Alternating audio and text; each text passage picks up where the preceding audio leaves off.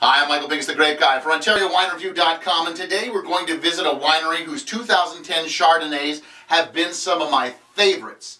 And let me tell you, I have liked every single 2010 Chardonnay that has walked out the door from Chateau to Charme. And today we're going to look at their 2010 St. David Bench Vineyard Chardonnay.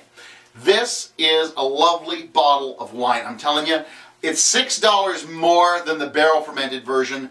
And my thought here is, hey, what's $6 between friends and a good bottle of Chardonnay? It's got so much going for it. It's got vanilla, buttery sensations. It's got caramelized peach. It's got baked apple. It's got some really lovely acidity on the back palate, and that just helps bring everything all together. There's also hints of clove, maybe some burnt vanilla, but that's not a bad thing. It's incredibly tasty, incredibly mouth-filling.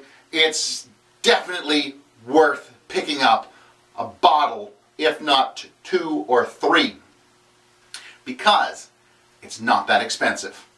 A lot of people say to me, "Oi, what do you serve with Chardonnay?" This one, I think I drink all by its lonesome. It's $19.95 and it's the Chateau de Charme 2010 St. David's Bench Vineyard Chardonnay. And I give it 89 points. I'm Michael Pinkus, the Grape Guy for OntarioWineReview.com. Join me again next week when we'll look at another great bottle of Ontario wine.